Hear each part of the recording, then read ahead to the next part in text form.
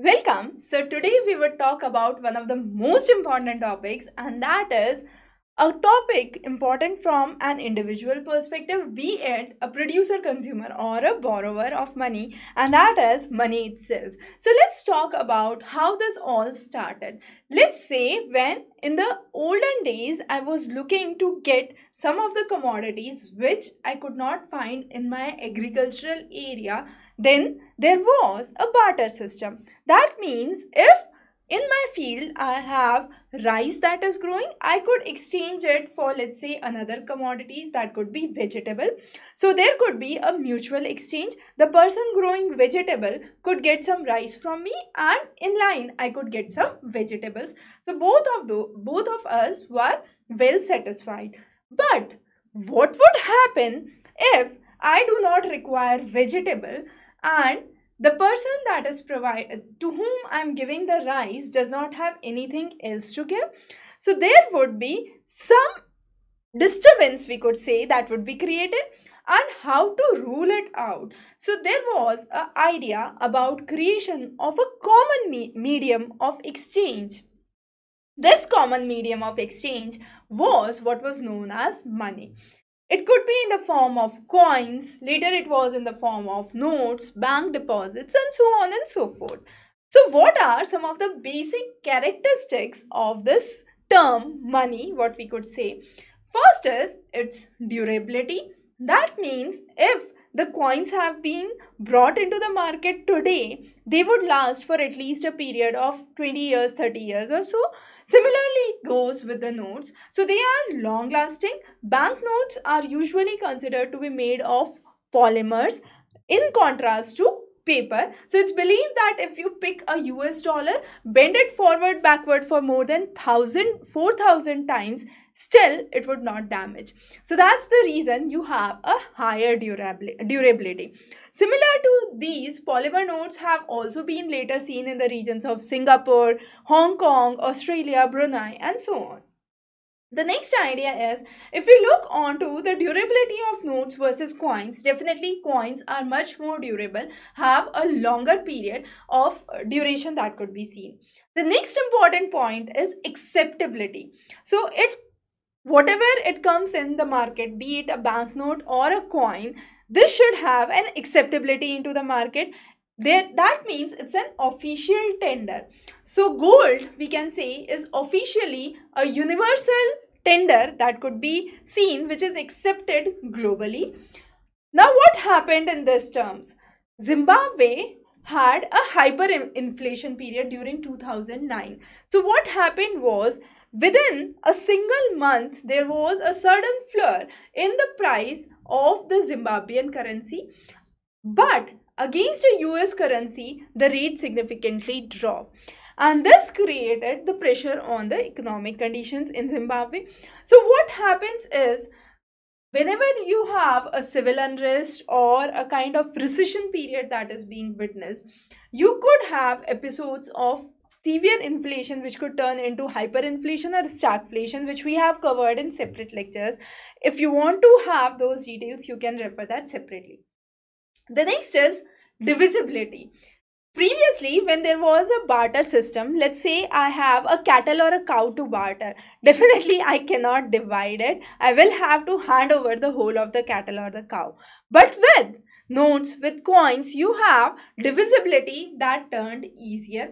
So that's another advantage of it. The next important advantage that we can we can think about is uniformity. So let's say if you have a $100 note, a $20 note, it appears to be uniform in shape, size, in appearance, and therefore it's much easier to comprehend. You don't have to put extra pressure on your memory, as simple as that. But in case if I have cows with me to trade, each of the cow would be different and there would be no uniformity. So definitely how much you have to pay against what cow becomes difficult. The next is scarcity. If salt or seashells, which were considered as currencies during one time, lost their significance. And why was it? Simply because there was an oversupply. So this currency is important only till a time there is shortage or there is limited quantity that is into circulation. As soon as the quantity increases, as happened in Zimbabwe, its importance gets lost, and therefore scarcity is one of the major characteristics of money. The next important thing is portability. Definitely, if I have a coin in hand, if I have a banknote in hand, I can just have it and I can move around. But on the other hand, if we are trading with cows and cattle, I cannot move across boundaries so easily as with the money. So that is another important criteria that we understand. Moving from all these characteristics to why actually we need this money. What is the function of money? Simply put, it's a medium of exchange. So rather than having cows, rather than having rice or vegetables as one of the barter commodities, you can have money as a simple medium of exchange. Next important aspect is measure of value. That means there is a specific unit that it accounts for, and that unit decides how much market value it pertains to.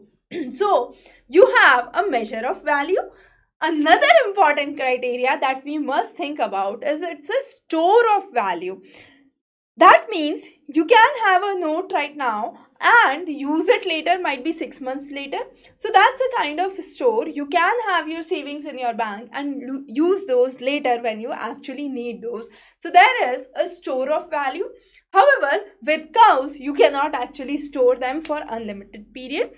They have their own life.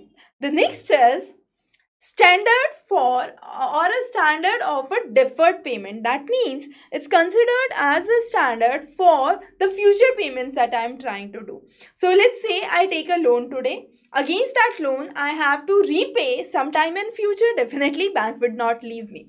So when I am trying to repay that in future, that is I am there with this money, which is one of the major functions, and therefore it is a standard for the future payments that are there in line. Now, why this whole issue of bartering that we have been discussing so far was not that practical as money? The first few things that we talked about under the characteristics of money are the drawbacks for the barter system. The first important drawback is, as we said during that time, it is not divisible. So I cannot divide cows. It is not portable. I cannot take the cow from one place to another place and keep on going as easily as the coins or the notes that could be there. The next important is double coincidence of want. That means if, let's say, I am having the production of rice as we discussed and my friend is having the production of vegetables, both of us are engaged in trade, but I do not actually require vegetable and he does not actually require rice, then the trade becomes inefficient, I would say, and the bartering is not successful. So what we need to do is to create a common exchange thing that I could give him or he could give me, which could be used somewhere else, where we could derive something else which we actually require. So might be my friend is looking for some cattle. So if I give him or hand him over the money, he could get a cattle from somewhere else. So that is one of the major problems that we say barter system has, and this is double coincidence of want. The next important thing is talking about the central bank and the commercial bank. So this looks like a family structure. So you have the whole of the family with your grandparents, and that is your central bank. Then comes your parents, which are the commercial banks, and that's how you can simply understand the whole scenario of the central bank and the commercial bank. Now, central bank oversees and manages the whole of the money supply in a nation, the banking system in the nation, the monetary policy that comes into line, overall the money flow and manipulation of interest rates are some of the major functions of central bank. Besides that, you also have some of the important functions which could be issuer of banknotes and coins. Now across the globe, you have seen the central banks, let's say in India you have Reserve Bank of India, in Europe you have European Central Bank, in China you have People's Bank of China, in US you have US Federal Reserve. So those are the central banks. Now these central banks have an authority to print the coins, to print the notes, mint the coins, but there is a very good exception that you must know, and that is Hong Kong. Hong Kong has 3 commercial banks, the Standard Chartered, HSBC and Bank of China. All of those have note issuing rights, but the Hong Kong Monetary Authority controls the entire money control systems or the banking systems and the circulation of the notes and the coins.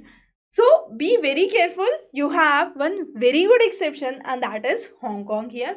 Besides Hong Kong, most of the nations that you see have the printing of the notes, the minting of the coins, that's done by the central bank. The next important idea is government's bank. It is a kind of bank account for all the government funds that is coming in, the government loans, the government infrastructural ideas, the government public sector debt that is going in, and any other thing that government needs to either take as a receipt or as an expenditure from the center would be taken care by the central bank. Now, bankers bank. How do we understand that? Each of the commercial bank, each of the parent that is there has to put in something with the grandparent, and that's the central bank. So when I say the commercial banks, which are your parents, have to put in something with your grandparents, which is the central bank, that is what is bankers bank. So you have the cash reserves which are maintained for the commercial banks by the central bank, and this central bank, whenever there is a need for immediate withdrawal, the commercial banks can function much more efficiently because there is a kind of liquidity that is present. They can look onto their grandparents and say, okay, this is the time of need where you can actually help me or not. So that's where you have the commercial bank and the central bank model that goes in. The last here is the lender of the last resort. So if nothing goes through, since the commercial bank is keeping some cash with the central bank, during a financial emergency, central bank acts as a reserve, and this could basically help all other commercial banks and all other small units that are there. Now, there are few terms that we should be familiar with actually. What is bailout? When we say you have a financial assistance that is required for a company, but the company faces bankruptcy and a difficult financial situation. So this is a kind of bailout that is talked about. Usually when we say there is job loss, there is socio-economic failure, we have a scenario where you have a severe bailout that could be seen. Good examples are Cyprus. Cyprus invested nearly $10 billion in the bailout process, which was accounted to nearly 56% of its GDP.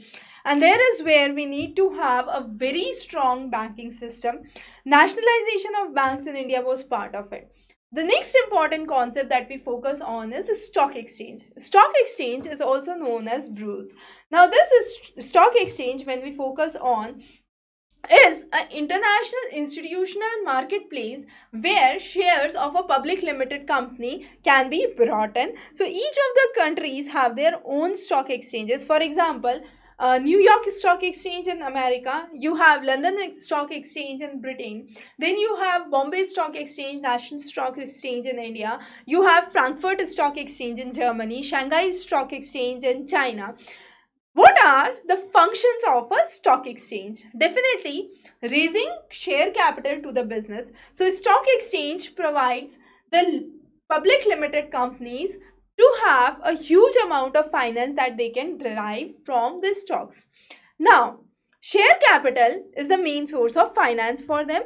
IPO, which is known as the initial public offering, many companies sell their shares in the market for the first time, and this is known as the initial public offering.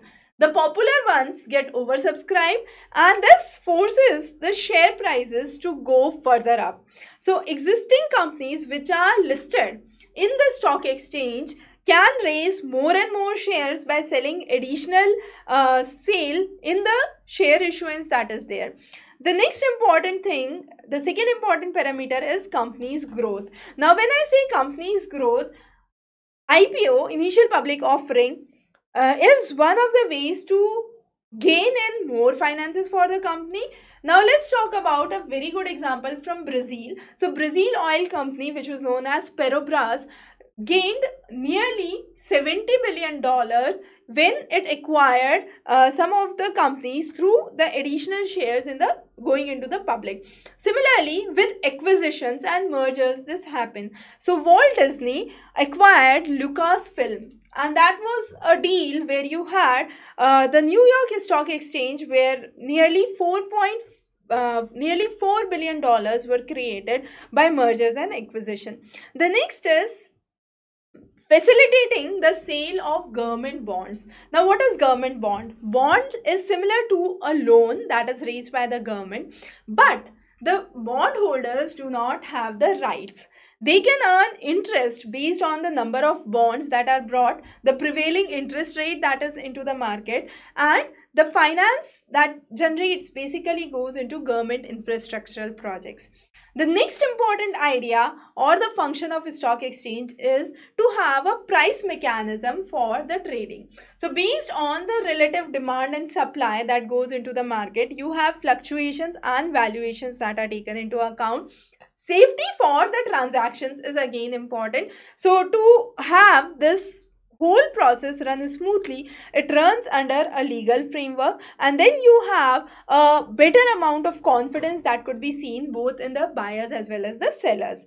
The last important thing that we would be talking about is our parents, as we said, and that's the commercial bank. So moving from the grandparents, the central bank, to the commercial bank, the idea of the commercial bank is to maintain deposit. It can also help in the transactions that are mainly for the financial purpose. Now, there are two major functions of a central bank which we can broadly classify. We say those are primary and secondary functions. Primary function is first to accept the deposit. So you can create a deposit with your existing savings that are there. These deposits could be either a sight deposit or a time deposit. Time deposit means you would be payable after a certain period of time expires, and sight deposit means you are payable on demand. So whenever you require, you would get it. Time deposits usually have better interest rates. So if you are planning to invest, think of a time deposit. Simply a suggestion. The next is you are trying to make advances. That means if I am looking to buy a new house, then I can definitely look for a loan, and whom I would look for is the commercial banks. The next is creation of credit. So credit creation is another important primary function of a commercial bank, because here bank tries to increase the supply of money in the economy, and that is only by making more money available to the borrowers. Since more money is available to the borrowers, you are bringing a thrust to the purchasing power capacity of an individual, and that is where we say there is creation of credit. Some of the secondary functions include the facilities of collection and clearing of the check on behalf of the client. Then you have financial services, credit card facility, money transfer facility. You have safe deposits like lockers where you could keep in your jewelry or documents. You also have nowadays internet banking facility that is available. Now, besides this, you have two important things that you must be careful about while dealing with your commercial banks. That is the facility for overdraft. Overdraft means it's a banking service which allows a customer to use beyond the amount of money that is present in their actual account. So there is definitely a overdraft fees that you must be careful about. The next important term that you must be familiar with is mortgage. So mortgage is a long-term secured loan for purchasing an asset. Now this could be a residential property, this could be a commercial property that could be there. So those are some of the most important functions. Now of recent, later from 1995, you have the concept of internet banking that started, or e-banking that we could say that started. And commercial banking is not lot old. It's merely 200 years old. In contrast to this, the banking itself is traced back to 2000 BC. So there has been a huge gap that is there. The oldest known trading patterns or the banking patterns were seen in the regions of Babylonia and Assyria, where you had loans to the farmers and the traders that were granted. So that was all about money. We would be covering most important topics in economics. Stay tuned. Have a wonderful day ahead.